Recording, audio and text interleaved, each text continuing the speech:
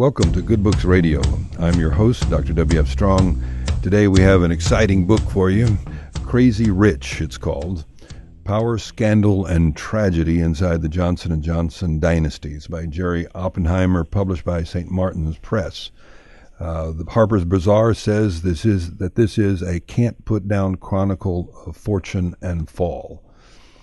Starred Book List says Oppenheimer's 11th biography chronicles 5 generations of the Johnson dynasty through adulterous affairs, ugly divorces, drug and alcohol addictions, tragic accidents, sometimes called the most dysfunctional family in America, the story of Johnson & Johnson. Jerry, welcome. How are you today? Bill, thank you so much for having me.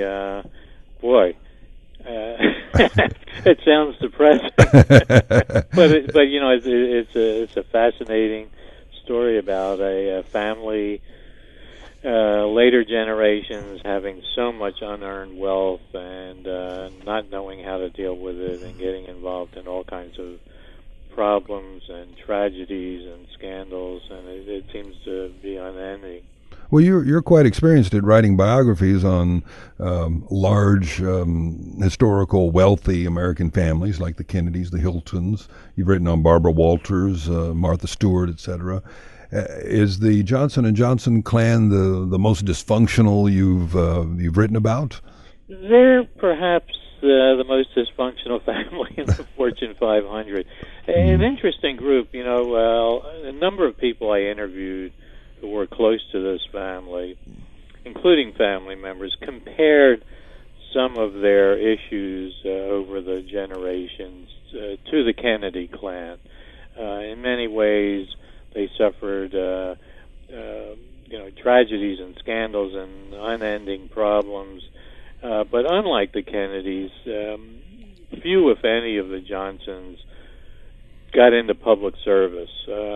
Once the originators of the company, which was started in the 1800s, did their thing and made it extremely successful.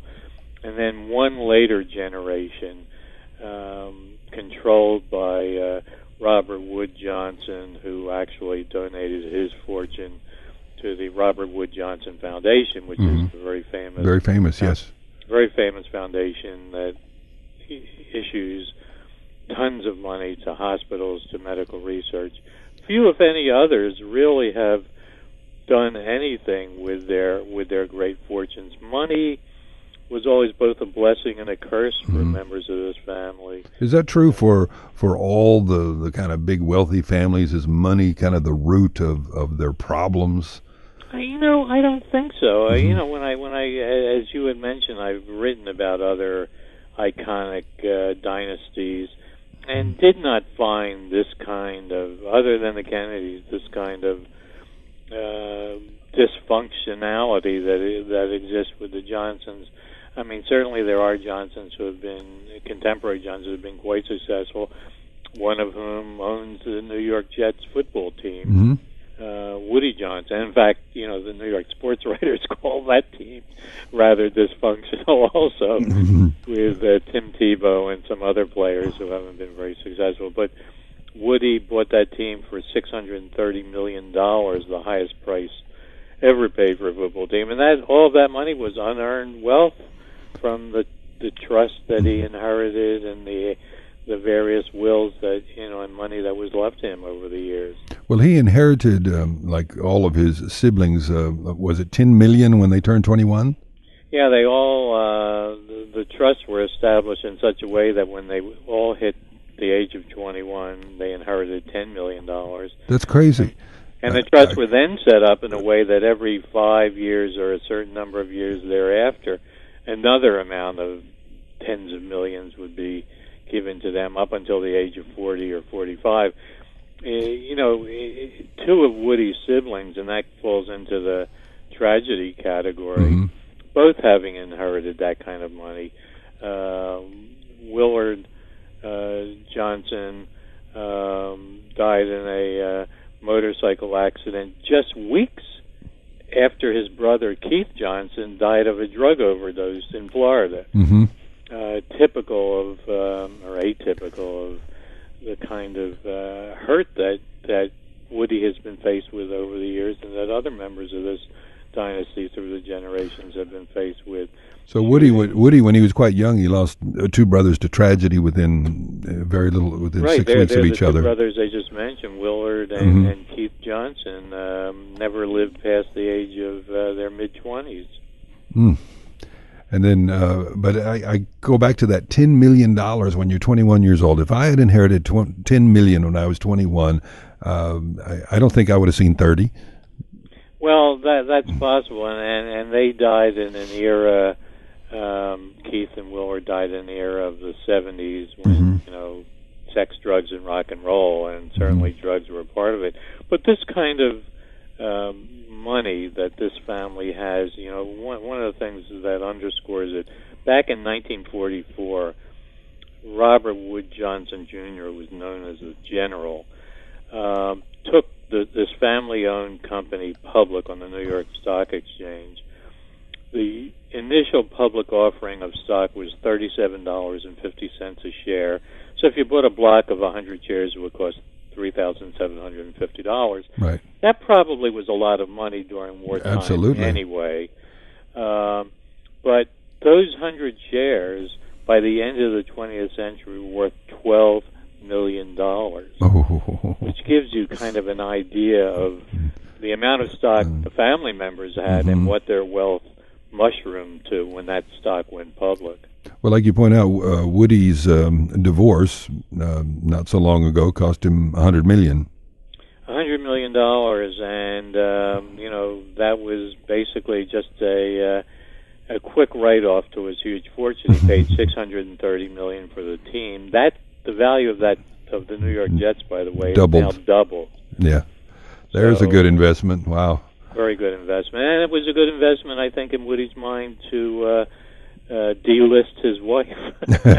He married a much younger woman before their marriage. Actually, she had 2 children. Woody finally got a namesake because in his first marriage with the woman who walked away with the $100 million, they had 3 daughters, and one of those daughters became a figure in the headlines, Casey Johnson, yes, who died in 2010 at the age of 30, and she had become a kind of a tabloid train wreck in the gossip columns, having very public affairs involved in drugs and alcohol. Again, another sad note to the contemporary Johnsons. Well, you have interesting pictures of her in the book here. I like the collection of pictures. It helps a lot to keep the labyrinth of this family, straight in your mind, because there's a lot of people. One of the things that was interesting in my research and doing the photo research was I had gotten in contact with Johnson & Johnson, the company, and was seeking historic photos. They have a wonderful website of the early factory and the early founders, and I hope to use some of those photos. And they blacklisted me. They basically said, if you're writing about the family, we're not going to cooperate. Whereas members of the family did cooperate. What's interesting about Johnson & Johnson is in the late 60s, the then president of Johnson & Johnson, Woody Johnson's father, in fact, Bobby Johnson, was fired very publicly and very humiliatingly by Woody's grandfather, the General, and that they were the last of the Johnsons to actually be involved in the corporate business end of the company. But since then, Johnson family members are among the largest stockholders in the company, and in fact, when they had their public stockholders meeting, I believe last year, they ruled against salary increases for top executives and for the CEO, mainly because the company now is having some problems with products and with management issues. So they tend to have a very unofficial ruling still in that company. Well, let's talk about where the company started. How did it get going to begin with? I mean, I know from the book, I know the story, but I think it's an interesting one. I want you to tell it. Yeah, back in the late 1800s, doctors, physicians were still treating wounds, people's wounds, with rags or with just cloth that they grabbed from somewhere. And 3 first-generation Johnson boys, basically not very well educated, coming from poor Pennsylvania farm family. One of them, the first Robert Wood Johnson, had a very strong entrepreneurial spirit, saw a need for antiseptic bandages and materials that doctors did not have. And they got together with Joseph Lister and some other brilliant people in the medical profession and developed these products. And that was the spark that ignited what has become a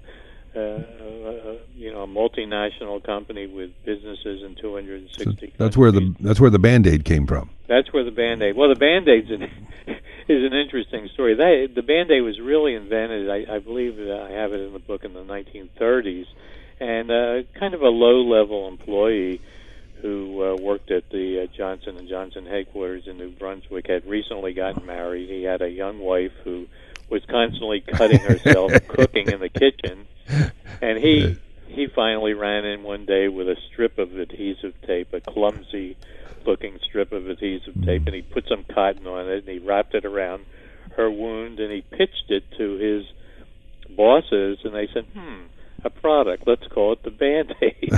And, the first couple of years it didn't do very well, but eventually took off, and is one of the iconic products, along with baby oil and baby powder, everything that practically the world grew up on. Well, I wanted to make sure that we distinguish it from the S.C. Johnson Company, which is more of the household product, not the health line of things. No, Johnson & Johnson is the product you see in every CVS pharmacy in the country and every other neighborhood drugstore with the Johnson & Johnson scroll signature on the box in red. And, one of their iconic products, iconic images was the Red Cross. Yes, I love that story. The Red Cross, that was very gutsy of him to steal that.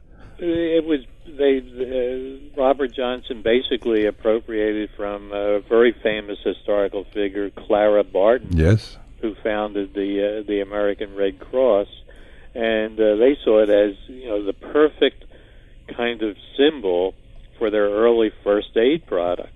And so it was. They just went ahead and without Miss Barton's authorization, plastered it all over their products. She was furious when she discovered it. She actually even went to Washington to try and get legislation, to try and get help to go against the Johnson boys. Unsuccessful, and in the end, she agreed for one crisp $1 bill to give them the authority to use the Red Cross. I don't understand that. I don't know how she sold out so for $1. I don't understand it either. In fact, in my research, and I literally interviewed hundreds of people for this book, I tried to track down descendants of Clara Barton who might have some inkling of why she did that, caved in, and the only thing I'm clear on is she just loved the adulation that Robert Wood Johnson, who was the ultimate schmoozer, gave her. In fact, shortly after they got permission to use the Red Cross, they produced a magazine, I think it was called Red Cross Notes or Red Cross News, and they put a Clara Barton-esque nurse-like figure all in virginal white on the cover, and she was thrilled. So I guess in those days, a woman like her wasn't as litigious as she might be today. Well, if it happened today, she would just get into one of those philanthropic marketing agreements where, every dollar you spend on Johnson & Johnson has, a nickel that goes to the Red Cross. Exactly, and there was none of that. Yeah. As far as I could determine from talking to Red Cross officials, there was no, she wasn't getting any royalties. Yeah. I'm with you. It just is perplexing to think that she owned this symbol that was worth so much and got nothing for it. There were other companies, too, that were appropriating that symbol. There was a Red Cross cigar and a Red Cross liquor, but none of them, used it to the advantage that the early Johnson brothers used it to. Well, now another fascinating story within the book is when Woody's dad tells him that if he wants to learn about business, he needs to go find an experienced Jewish businessman and learn business from him. Very interesting. That actually came from a young man who became a partner of Woody Johnson back in the 70s, early 80s, in which they were developing condominium projects in South Florida. This was long before Woody Johnson, bought the New York Jets. But did you talk to that guy, the guy who was his partner? Did you interview him? I had extensive interviews with Michael Spielvogel, who was the business partner, and a partnership that ended on bad terms. But Spielvogel never had forgotten how he had met Woody Johnson down in Florida. One day he gets a call. He's back in his office on Long Island, gets a call from Woody. He doesn't even remember his name. And Woody Johnson says, "I'd like to come in and meet with you." And at that meeting, says that I want to get into business. And Woody just used the word business, B-I-D-N-E-S-S, trying to sound cool, I guess. And told Spielvogel that my father, his father, Bobby Johnson, the one who was fired by Woody's grandfather, the president, had advised him that he should get involved in business, and his first partner should be someone who was Jewish and someone who didn't have a silver spoon in his mouth like Woody did, and someone who was making it on his own. Spielvogel turned out to be that guy. Spielvogel remembered that meeting and told me how he either thought this guy was off the wall or was going to kick him out because he thought maybe there was a strain of anti-Semitism coming through the fact that the only good businessman you could be involved with would be Jewish. But in any way, these two guys hooked up, and it was while they were developing a big condominium apartment complex in Fort Lauderdale that Woody met the woman who became his first wife. She is the one who, some 25 years later, divorced him and walked away with a $100 million settlement. Well, when she met him, did she know who he was? Well, I interviewed the people she worked for, and they told me that she was a very, very aggressive young woman and had looked into who his background was, saw that he was one of the Johnson & Johnson heirs, and it was their contention that she saw a great opportunity and took advantage of it. But in effect, they did fall in love and had 3 daughters, one of whom also becomes a figure in the book, and that's Casey Johnson, who died a couple of years ago, having become a tabloid figure involved with a TV reality star, another woman who publicly they said they were going to be married, and this was shortly before Casey died. What was that lady's name? Tequila? Tequila. And she was a very popular TV reality star show. She presented herself as bisexual or being gay. She claimed in the days before Casey Johnson died that they were going to be married. She talked publicly about Casey being her, quote, wifey, unquote. She talked about Casey giving her a big diamond ring. And they were photographed together, kissing, all of which caused the family, particularly her father, Woody, and her mother, Sal Johnson, then divorced from Woody, to cringe. It was just horrific for this very private Byzantine dynasty to have this kind of heiress from the dynasty so publicly embarrassing them. Yeah, because I noticed that Woody, even with the real estate business, he hung in the background. He didn't want people to know who he was. Yeah, he's still a very private guy, but back then especially he was very private. And there were a lot of scandals going on at that time. His mother was involved in a divorce. There was an aunt of his, Mary Lee Johnson, who was involved in divorces. She was claiming publicly that her father, Seward Johnson, who was one of the rulers of the company and was also a playboy, had been molesting her from the time she was a child. She made this claim after he died. She was also involved in a divorce where she was claiming her husband, one of 3 husbands at the time, had put out a murder contract on her to inherit some of her fortune. That became huge tabloid headlines around the country. Going into the research of this family, I kept coming away. My jaw was dropping lower and lower. And I'm a cynical journalist who's written a number of books about people like this. And this really was a shocker. So you're a person who's dug into the skeletons in many closets, and even you were shocked. Exactly, precisely. I wanted to ask you. There's nothing evil about. I want to make it clear that anyone who has an interest in the story or buying the book, these are not evil people. I mean, they're all decent, nice people. They just did not know how to control this wealth that they had, and it's very sad and in many ways very tragic. And most, if not all, of the horrors they faced was attributable to the vast fortunes they had inherited and the psychological impact on them of all that unearned wealth. I mean, it's hard to imagine that huge amounts of money are going to make your life horrific, but that's what happened in this particular case, unlike the Kennedys. I mean, there's a lot of comparisons in terms of all the bad things that happened to the Kennedys and the bad things that happened to the Johnsons. But in the Kennedys' case, so many of them went into public service and were highly respected, whereas many of the Johnsons stayed in the background and just dealt with the issues of having all of this money. Well, as you've studied a lot of families of wealth, what would be your advice to someone who gets wealthy? I mean, it seems to me it's a no-brainer. You don't give a 21-year-old $10 million.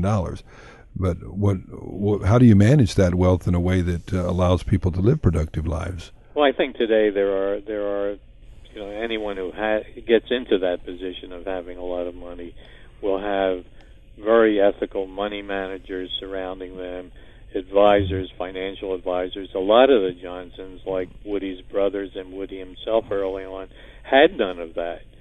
And if they did have it, they were yes men who went along with whatever they wanted. I mean, if you take a look at the people today, average Joes who win the Powerball lotteries and suddenly, went from jobs in gasoline stations to having $200 million, and how so many of them eventually lose the money and have horrors in their lives because they didn't get the proper advice and the proper guidance. Well, look, there was that guy that I guess last year won the lottery, and then his wife took out a contract on him. That certainly would have never happened had he not won the lottery. Well, and in the Johnson family, Mary Lee Johnson's husband, who was a very prominent New York psychiatrist, according to her, took out a contract on her in order to inherit, I think it was $40 million from one of her wills. Well, there was another story here early on about, I forget which one because there's so many Johnsons here, but it's the story of the guy who married and his wife was having an ongoing affair, or at least he believed he was, and then the marriage from hell, we might call it. This is Seward Johnson Jr. Actually, Seward Johnson Jr. is known today as a very prominent, very successful, and controversial sculptor. And he's done some brilliant work all over the world. He's been noted in art journals, et cetera, et cetera. But in his early days, the guy was a wreck. His father, Seward Johnson Sr., refused to have him work within the company. He considered his son, Seward Jr., adult, D-O-L-T, not A-D-U-L-T. And finally, in his mid-20s, he met a woman, and he fell in love, and he thought this would change his life around. Well, as it turned out, she had several previous marriages. She was a stunning beauty, and within a year or two of their marriage, she had live-in lovers, and he was being treated basically as a cuckold in the household. Mm-hmm. There was a shootout at one time when he had private detectives trying to get evidence of her adultery. And then he pulled a gun on a private detective, shot him in the face. You couldn't make this up in fiction. It's Keystone Cops, Exactly. And it became a huge scandal. They were finally divorced, and but he always doubted the paternity. Had a more normal life since. Excuse me? I said he always doubted the paternity of his daughter. And well, yeah, I was just going to mention that during his marriage to Barbara Johnson, they had a daughter, but he claimed for years and years that was not his daughter, that it was the daughter of one of her lovers who was actually living in the house. Mm-hmm. And that battle continued up until just recently when she finally received a $17 million settlement, which she felt was her due. But the legal battles over that went on for years, whether he was or was not her father. And another case that I deal with in the book is the battle that went on for a dozen years over one single word, and that word was the word spouse. One of the survivors of one of the marriages to a Johnson heiress was claiming he should still be considered her husband even after death, and was battling to get something like $40 or $50 million, and for a dozen years. You can imagine the legal fees that were that accrued over one word. Over one word. Most expensive word in history. Exactly. Right. I want to ask you, we only have about 2 minutes, but what is the difference between an authorized biography and an unauthorized biography? I mean, certainly I understand the terms, but from the perspective of one writing them, what's the advantage of each? Well, I think the advantage of the so-called unauthorized biography, which I think a better term for that would be an independent biography, is that you're not getting all of your information from the subject. Mm-hmm. Whereas in this book, even though Crazy Rich is an unauthorized biography, I had many interviews with family members mm-hmm. who, in effect, were then authorizing me to use their words mm-hmm. and their memories. But the authorized biography really is you're getting one side of the story. You are listening to what the person is telling you, and basically you are just turning that into pages in the book. Whereas an unauthorized biography, you have the freedom and the free will to do all of the investigative reporting you need to do and interview both sides of the story, not just the one side. So I've always felt that the so-called unauthorized biography gives the reader a better view and a more fair and more objective view of the subject. Well, Jerry, I want to thank you for joining us today. The book is Crazy Rich, Power, Scandal, and Tragedy Inside the Johnson & Johnson Dynasty. Jerry Oppenheimer is New York Times bestselling author, also of Martha Stewart, Just Desserts, which I think is a great title. So pick it up, Crazy Rich. Jerry, what's your next book? I am now working on a biography of the son of Bobby Kennedy, Robert F. Kennedy, Jr., who is one of the few Kennedys who hasn't been the subject of a biography, and it is a fascinating life this man has led and is still leading. And just a year ago, his wife committed suicide, which kind of adds an element of what is going on here in his life. So that's what I'm working on now. Well, when you finish that one, come back and talk to us, okay? I hope to. Thank you so much. You have a great day.